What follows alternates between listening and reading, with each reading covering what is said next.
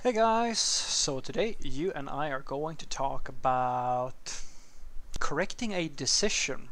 So let's get into it. So the question in question today was a bit of a story. It went, "Hi Frederick, how do I correct this decision? I have taken a wrong decision of joining two big companies, and after about 6 years, my paycheck is a lot less and my knowledge is very limited in comparison to my friends. Now I want to switch jobs, but I get rejected because now my knowledge doesn't match my paycheck anymore. So I understand that I need to increase my skill level moving forward, but I want to know how to correct this for a guy with over 10 years of IT experience." And the short answer is, holy shit, this is going to be bad. But you can save this situation by understanding what your weaknesses are. That's probably where you need to start. Let me explain. So this is the nightmare scenario for a senior developer, I would say. This is I'm not saying it's as bad as it can get, but it's like really up there. And this is something that you juniors, like juniors, they just don't get this. Guys, this fear that you have of, oh, I don't know anything and nobody wants to hire me and I don't get any offers back, that might be scary to you. But you want to know what's really scary? Really scary is when you have 10 years of experience but it's not quality experience and people think that you're incompetent. That is scary, because that means that you can practically not save the situation. Like, if people are willing, at the very least, to consider a junior developer in some companies, but no company wants to hire a senior developer who codes like a junior developer. Nobody, like literally nobody's going to hire that and hire such a person. The best thing that can happen usually, if you're in that situation, is that you take if you're really lucky, you might get into a company that has a really bad, like has fairly big holes in the recruitment process or something like that. There are ways to do this, but if they're going through like standard and good practices for testing their and screening their candidates, you're in a bit of a pickle, a pretty big one. So if you want to solve that, I didn't get any more information on this, so I can't really say so much more about what you should focus on. But you are getting rejected most likely because, as this person was stating, like there's a knowledge gaps, that your skills aren't up to scratch. And as you can imagine, if you have quote unquote a senior levels developer's paycheck, but you're not coding at that level anywhere apart from within your company, you're kind of stuck. Even if you're willing to go down in salary, well, you can. I mean, that's also an option you can take. You could just go back to school, quote unquote, or like just consider going to a company where they're hiring someone who is not a senior, and like just be very transparent about that and be humble enough to go down in salary.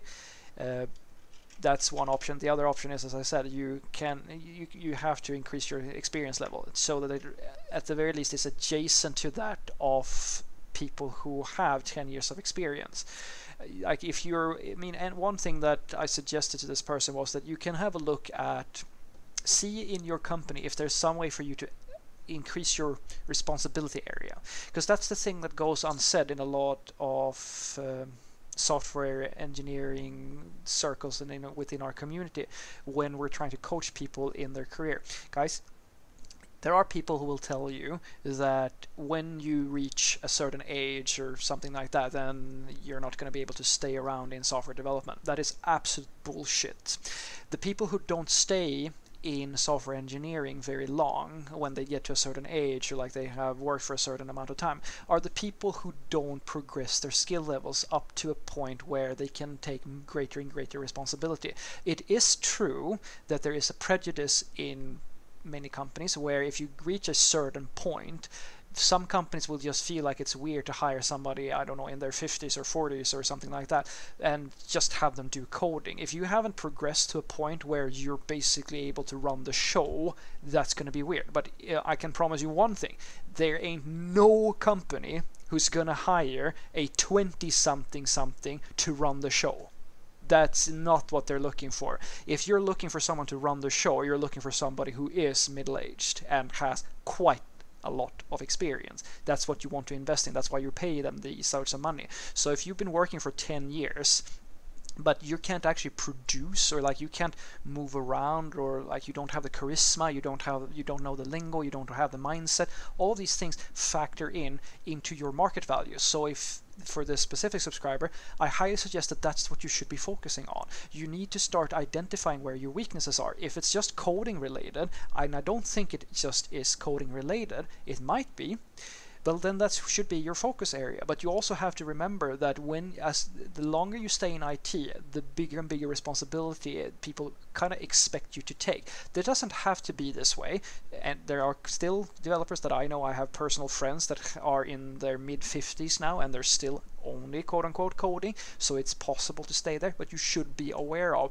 that most of the industry has this subjective idea of you have the life cycle of a developer. They go from this uncertain little junior developer who knows nothing and just really like ambitious and insecure and wants to get stuff done, to a stable, productive software developer, and either they stay there forever or ideally like they progress and all of a sudden they can take on team leader responsibilities and they can like manage projects, etc., etc. So that's what you should keep with you. So what I want you to take away from this is just that if you find yourself in this sort of situation, you should know that this is not good. It's not good at all. I wish I could say it in a nicer way, but it's not good.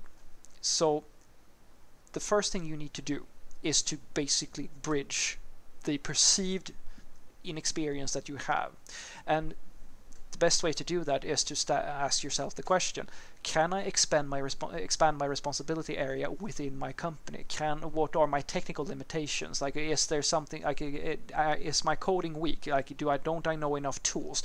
Don't I know how to talk to stakeholders? Like, what is the problem? You need to figure out what the weakness is, and you need to start bridging it within the company that you find yourself in. You will be able to do this. Don't worry about it, because it's not like you're stupid. It's just that some people go through a lot of experiences and they absorb everything. Like their mind picks up on all of these little things that you learn through experience, and some people just kind of breeze through without thinking so much about what's going on. They're just kind of happy living in their own world, doing their thing, just getting stuff done. And when they both arrive at a certain age, one of them is going to know a lot of stuff because they were looking around and paying attention, and one of them is just going to be where they were 10 years ago, or wherever they started out with.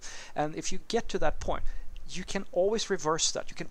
There's no such thing that it's too late. You can always say, all right, now I'm going to start paying attention because I now know that, oh, there were all these things going on that I needed to look and pay attention to in order to further my career. And you can do that whenever you want. Have a great day.